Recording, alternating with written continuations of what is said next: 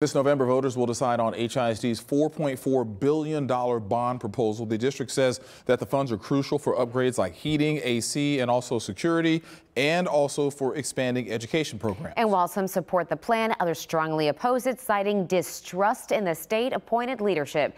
KPRC 2's Candace Burns spoke with people on both sides of the issue to help you prepare before heading to the polls. Can you walk us through the district's plan to ensure transparency? We have outlined in the ballot language that this school is getting X amount of dollars for health and safety, air conditioning, whatever it is. We have an oversight committee that will be both an independent group of citizens in Houston and then also our own internal oversight group. Can you explain why $4.4 billion is the right amount for the district's needs right now?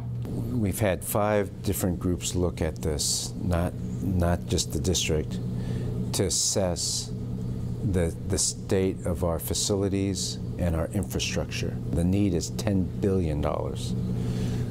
But we had to choose an amount that the community could afford and the community would want. Now he wants a blank check from the taxpayers that will eventually cost us $8.9 billion in 30 years to pay.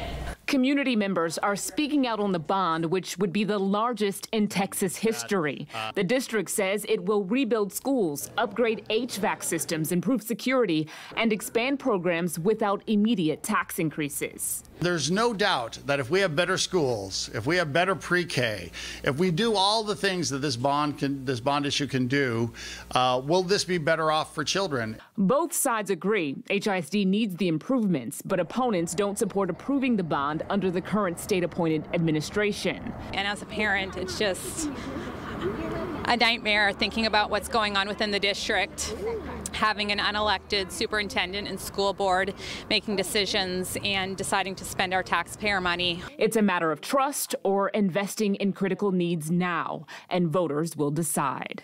And let's vote for people that we trust. We do not trust Mike Miles. If we don't vote for this right now, we're going to be voting for it in a couple of years, and it will pass in a couple of years. But the fact of the matter is there's going to be a whole group of kids that have fallen behind. Candace Burns, KPRC 2 News.